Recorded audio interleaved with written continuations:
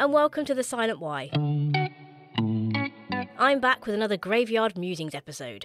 I'm Claire, host of the podcast, and as I record this, I'm still struggling to get my voice back to normal after a dry throat viral thing that I've had for 9 weeks. So if I sound a little bit strange, that's why. Now, for you faithful followers who have been around for a while, or for those of you that love to start a new podcast from episode 1, you might remember that I've done a few episodes called Graveyard Musings. This is because I'm a great lover of graveyards, and wandering around them to read the names and the stories on the headstones. They just fascinate me. So while I was doing this at our local graveyard, I thought I'll record some of my thoughts and make them into an episode or episodes, which I did in a 3-part series. Then, a while later, I took Graveyard Musings on the road and we went international, and I did an extended episode from Belgium, where I visited the world's largest cemetery for Commonwealth soldiers, Tyncott. Then I did one from a cemetery that I can't even pronounce in North Wales, and now I'm back with another one from Belgium from a trip that Chris and I took at the end of 2023. And there's another cameo from husband Chris in this episode as we wander around a graveyard not far from where we were staying in Moorslede Communal Cemetery. Then, over the road from that one, we actually wandered into a very new-looking cemetery with a word on the wall that I also couldn't pronounce. However, it turned out when consulting our Dutch friends, it's just the word for cemetery anyway.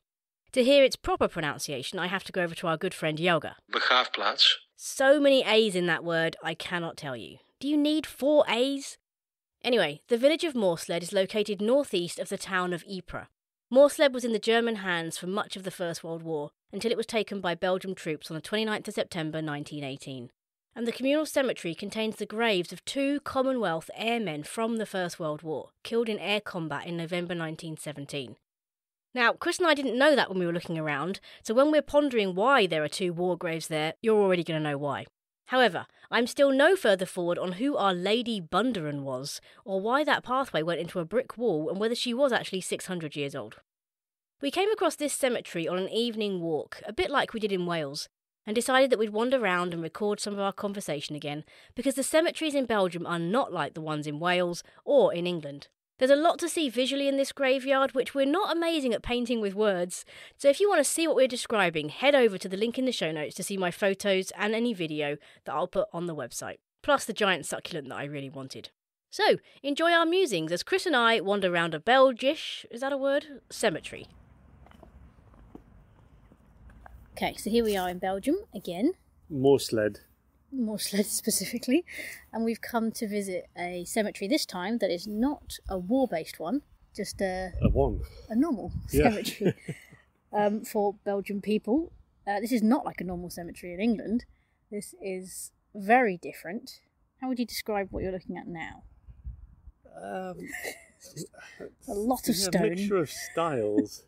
We just walked down a long stretch where it's almost like the coffins, if presumably there's coffins in there, being placed inside giant marble boxes which have been sunk 2/3 into the ground, with a third of the box in a huge tablets. These are sort of 6 foot by 3 foot maybe, all lying flat-ish, slight angle, with a little bit of writing. They're quite minimal, really. Really There's not minimal. much. Sometimes it's just literally a name. They haven't even got dates. There's no inscription, no quotes. There are quite a lot of photos which are kind of put on stone, or like marble, of the people that have died. Some flowers, not many flowers. No, almost hardly any real flowers. There's a few, but they're sort of planted in actual, like, flower planters at the end of the grave, not laid on the stone or the marble. If you glance up from them, you've then got, we haven't got to them yet, but you've got what looks more like stuff we'd see in Britain. Upright 1800s stone Britain. Slabs, ornate crosses. All made of, like, what looks like concrete. Yeah, so very different And they're all, styles. they're literally touching. A lot of them are different styles of stone and marble and concrete, but they're touching each other side by side, so really packed in. If you turn around, the ones behind us are different again. Completely different. They're just flush to the floor. Again, large pieces of stone or marble. Probably about 5 foot by 3 foot. Different styles. Pebble Dash. Look at that Pebble Dash grave. Yeah, it's so different from their war cemeteries, which are so organised and so uniform. This is a very different setup, and they look really expensive. I mean, you know, headstones are expensive, but this is like I don't know, something that's 4, 5, 6 times the size of a normal headstone that we'd see in marble in the UK. And then the writing isn't even etched. For some of these over here, it's like metal that's been... It's like written in metal and then attached to the top of it.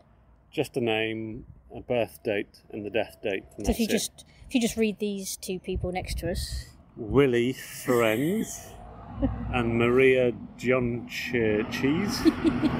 Yeah, they're not easy names to pronounce. And quite a few of them as well, the surnames aren't the same. Presumably it's... Well, you'd sort of assume, or I'd assume, that most of these are a husband and a wife, let's say. Unless they put maiden names, or they don't take married names here so much, so they put maiden names on the graves. Most of them, the surnames, there's 2 people's names on there and the surnames are different. A lot of these kinds of photos. I'll take some photos so you can see what I'm talking about, but... It's almost like there's a law that you can only have on the actual stone slab a name and the dates, and anything extra you want to do has to go on a separate piece of... They've almost all got the same metal cross on it with a flower climbing up it or not. It's almost like the flower represents something, whether you have the flower or you don't have the flower. The ones behind you there are slightly different. They have a little bit more writing on. They're completely different. I'm going to use my Translate app to see what some of this text says.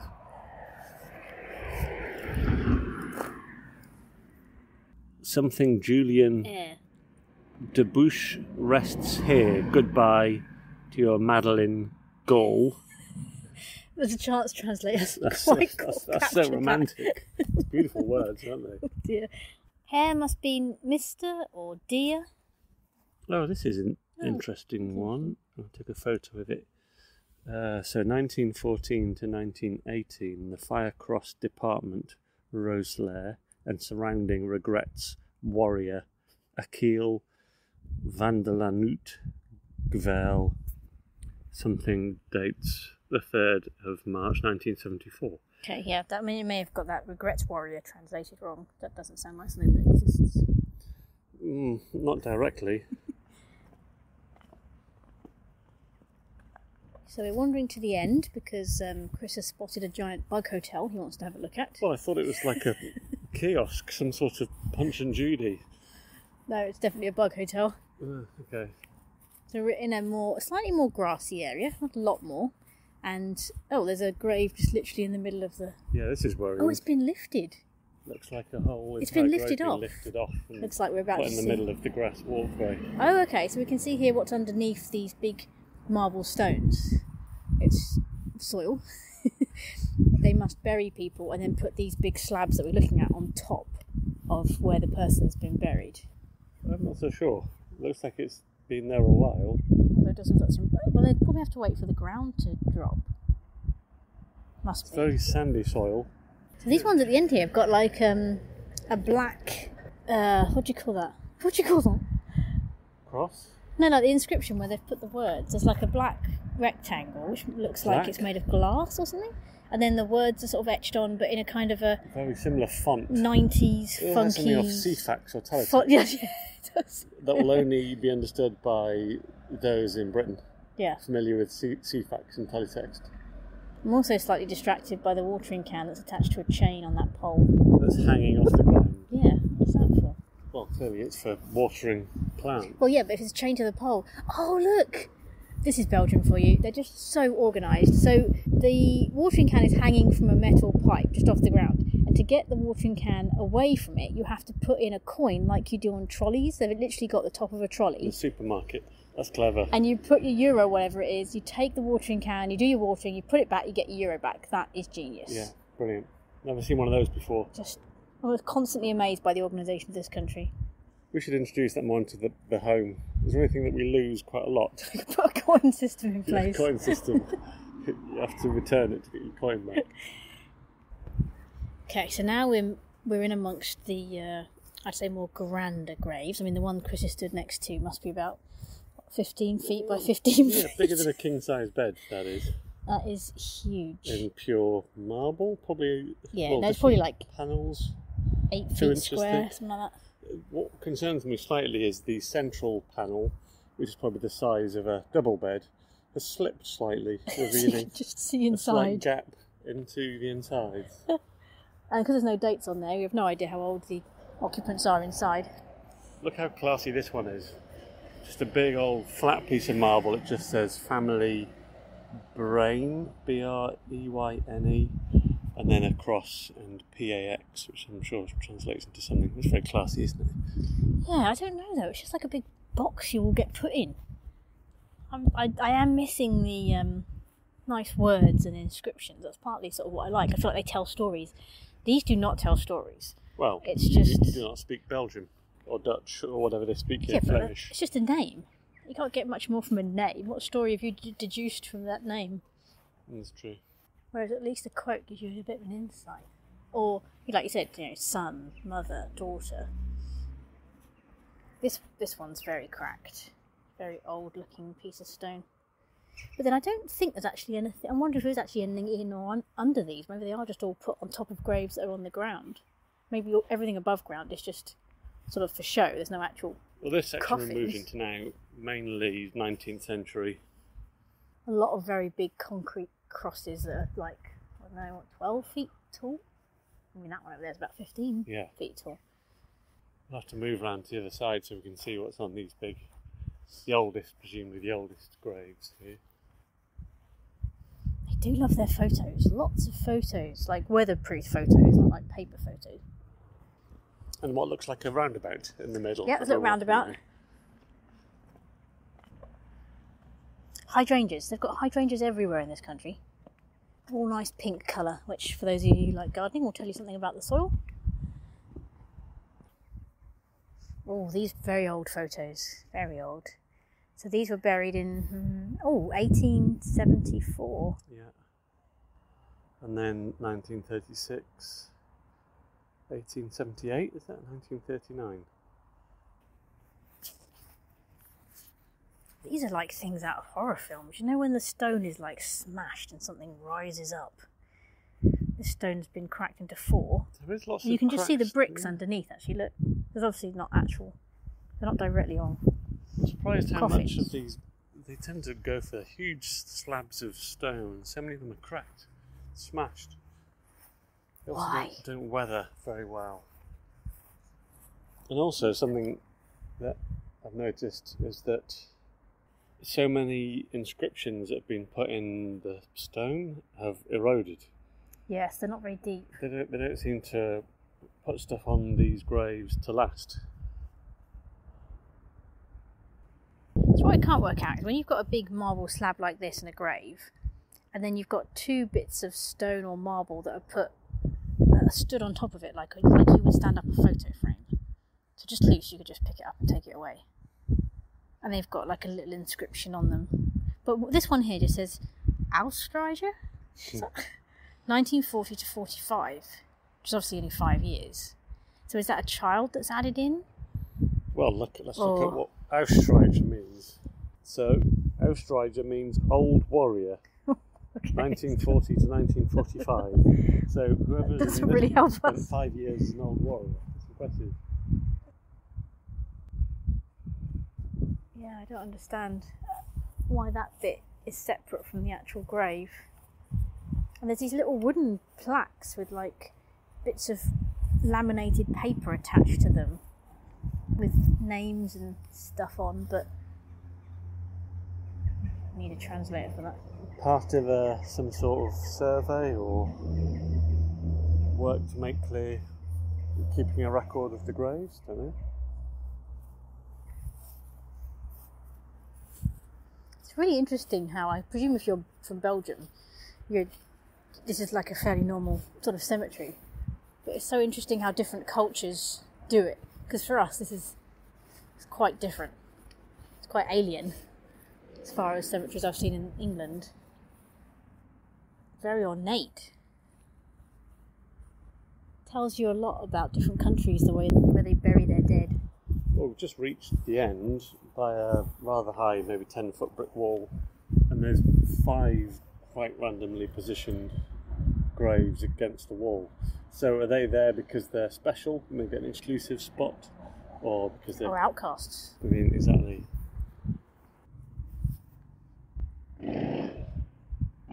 All right. Making making the noise. You just looked at what these little wooden signs mean. Yes. It looks like it's a notification or some sort of concession that things need to be renewed, or I think it basically means it needs work. But lots of them have got it. Not even the worst ones, actually. Well, I think it's permission, maybe. Those that own cemeteries they've got a duty of care, haven't they, to make sure that their graves are safe and that no one could be injured in this increasing time of health and safety. So they're clearly putting out notices to say work is to be carried out to this grave to make it safe. There's an area there's two areas I want to have a look at. Okay, let's do that one first. There's an area I could just see through the other graves that's just this row of concrete crosses, all about maybe 2-3 feet tall, all look exactly the same with the same plaque. This looks a lot more like the kind of military graves. Oh, in fact, those two they're identical to the graves at Passchendaele. Yes. Well, most of the war cemeteries of the Commonwealth war graves, and they are for lieutenants. So they're the ones I described in one of my previous Graveyard Musings when we went to the Passchendaele graveyard. They're like the white stone with engraved on it, 2nd Lieutenant, Royal Field Artillery. So it gives kind of their rank and the date, age 22, 1917, and then there's that cross on it that's quite familiar, and then the stamp of of their regiment or something? It's just something military, yeah. Why those two have been put here and not in a Commonwealth war? So they're the only two that we can see in the whole cemetery that look like that. And then next to that is a plot that's got all of these little crosses and names. But they're people who died in the 2000s, so 2018, 2011, 2004, so they're not necessarily war-related. But there is a plaque here, which maybe Chris can translate. It starts with Rustplatz, which we've worked out means resting place. Yeah. And then underneath it said Zusters OLV Middeleers. I'm sure I pronounced wrong, which actually translates to resting place, Sisters, Our Lady of the Middle Ages.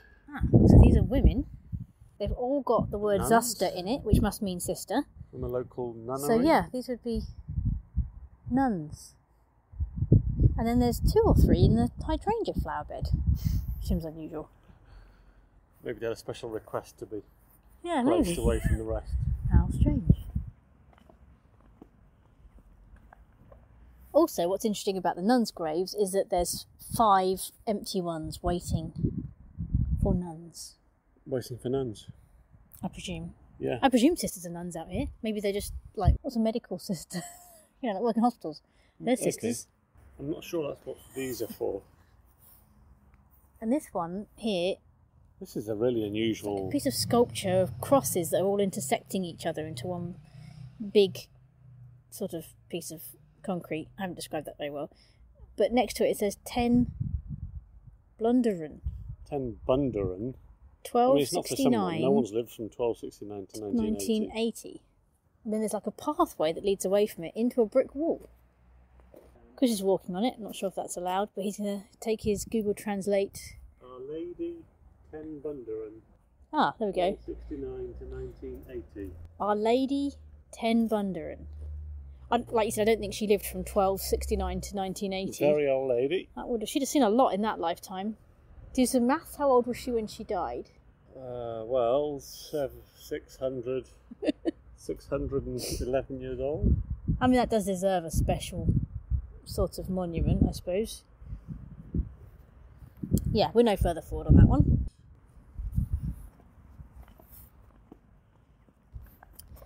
So now we've moved to the other area that stands out as being very different. This is more like I'd expect things to be in Belgium when you talk about being organised. So there's lots and lots of marble posts that are about 12 inches wide, 3 inches deep, a couple of feet high. And they've almost all, I want to say all, got photos of the person who died on them. Mostly with a cross, the name, and then maybe dates. Sometimes there's 2 people. And they're all very modern. So they've all died 2005 onwards-ish. I'll tell you what this makes me think of. If I was being buried here, what photo would you choose of me? It's a big thing, isn't it?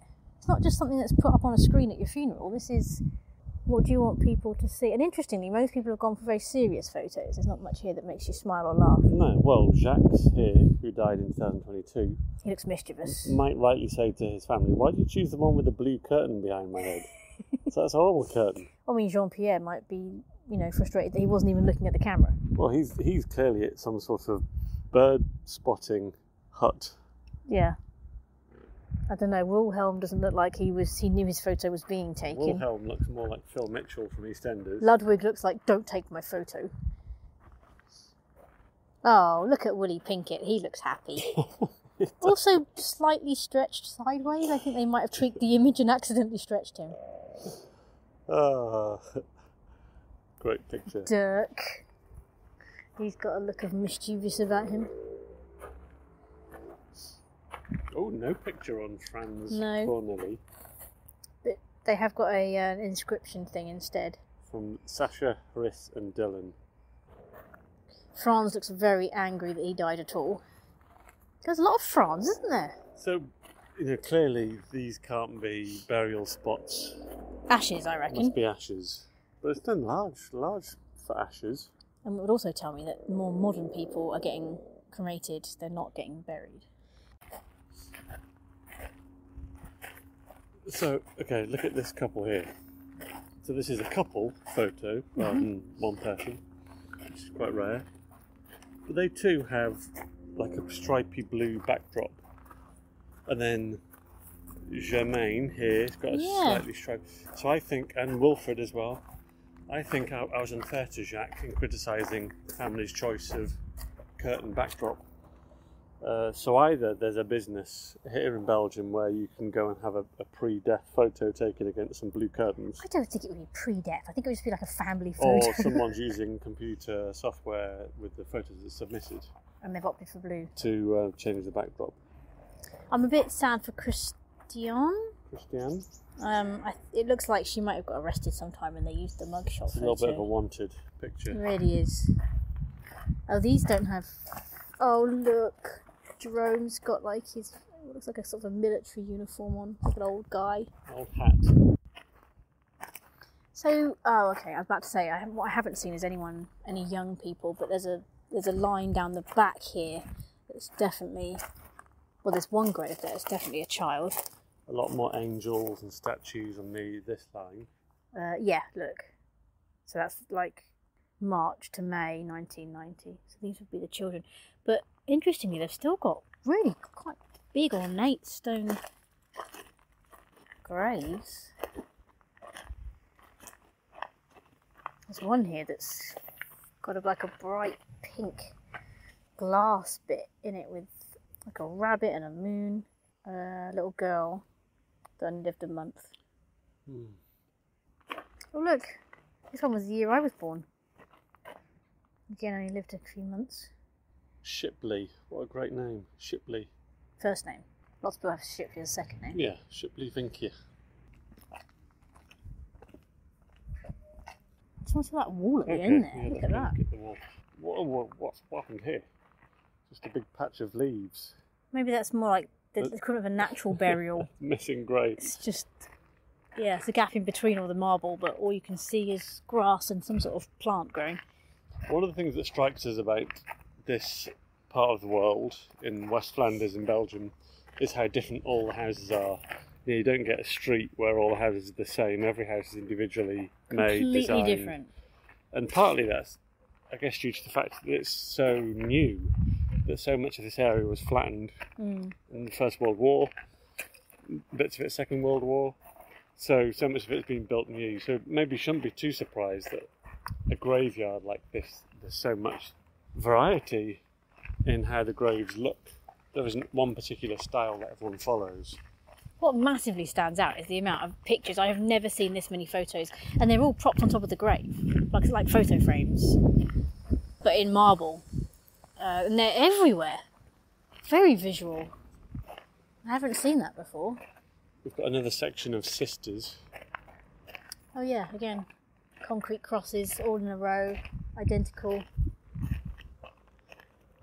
There's two rather large waste bins over there, so I'm not sure who gets the corner with the waste bins. It's a bit of a slur. got one last bit to look at before we exit. Look at this one. What would you describe these blocks against the wall? What do they look like? They look like They look lockage. if you imagine a brick wall and it's got built into it locker doors that are made of what looks like glass from a distance. We can see words on them. There's flowers on the floor. Some are hanging off the front of the doors. My guess is this is another ashes space. It's a very nice looking succulent in that pot there.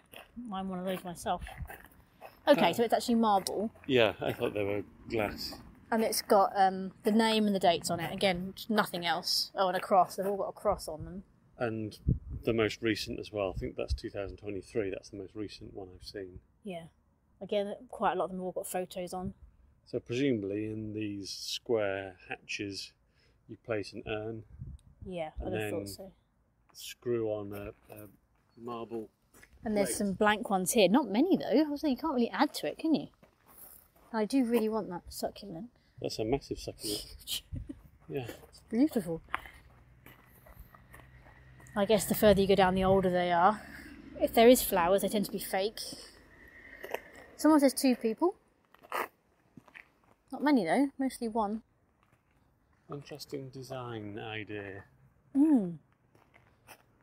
And so different to Whoa, oh look my at word. this. What is this? Okay, this is the most modern grave I have ever seen.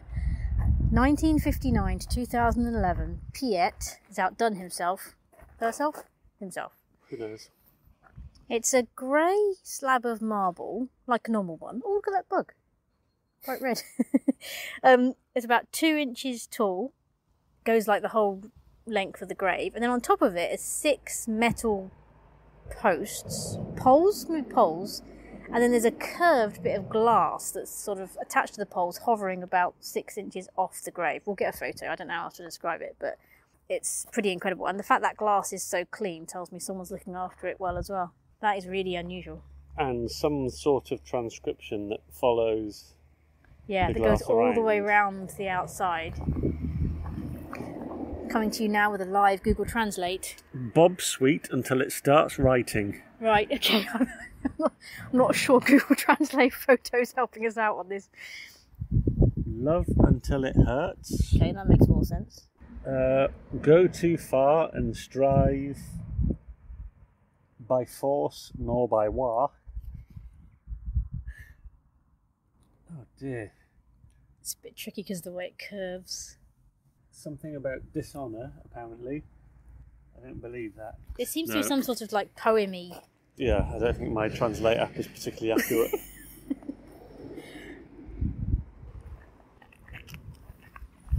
So we found a weird gate. Beautiful, not weird. Good day. Okay, so we found a wall, a small sort of triangular wall with a big headstone in the middle, and there's just lots of plaques with names on them.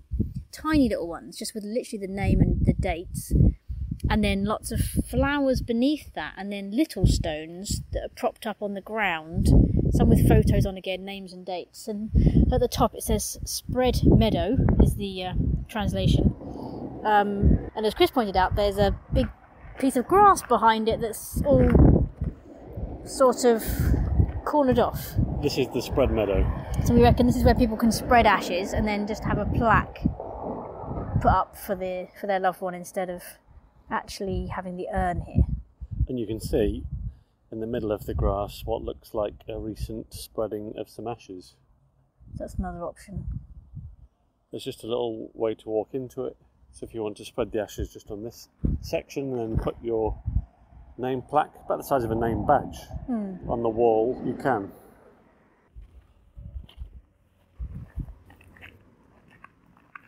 So we were just leaving the graveyard and we crossed the road and there was this big new yellow brick Lo and wall behold.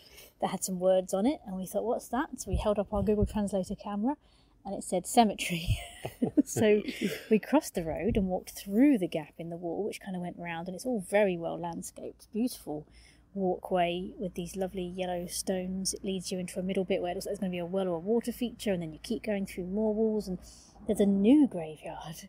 And this is obviously where they're burying people from now onwards, but you can already see the way they've structured it. It's going to be pretty beautiful. Very, very attractive.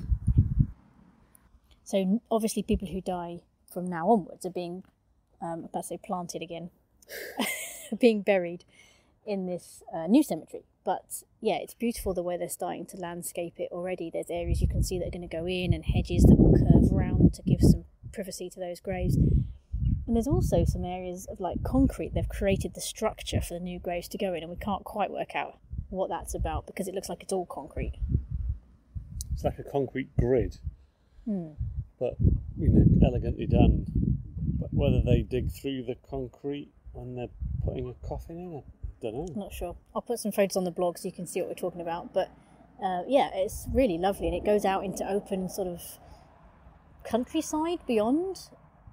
It's quite stunning. This feels like how, again, Belgium would do something from the start. If they were starting a new cemetery, this has got a lot of thought gone into it. It's not just, we've got a field, let's start burying people. The whole structure of it, there's a lot of architecture, design, care, respect. A lot of respect seeps out of what they're doing. The main thing you've not mentioned is that there's 2 stands with new watering cans and new token systems. So each stand holds 4 watering cans. Yeah. And you can hear them just very gently in the wind, very hollow plastic knocking sounds as the almost like some sort of artistic installation. Yeah.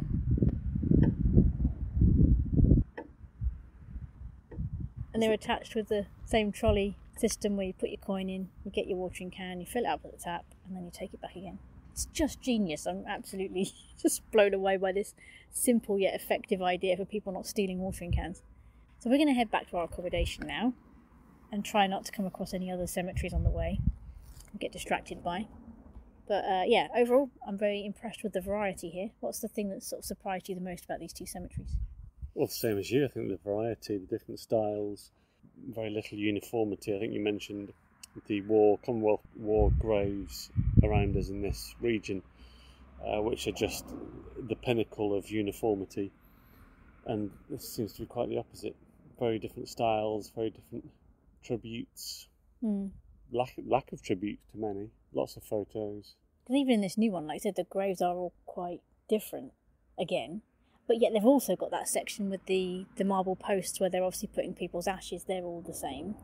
Quite regimented. Yeah, it's interesting. The photos are the thing I think that stand out most for me.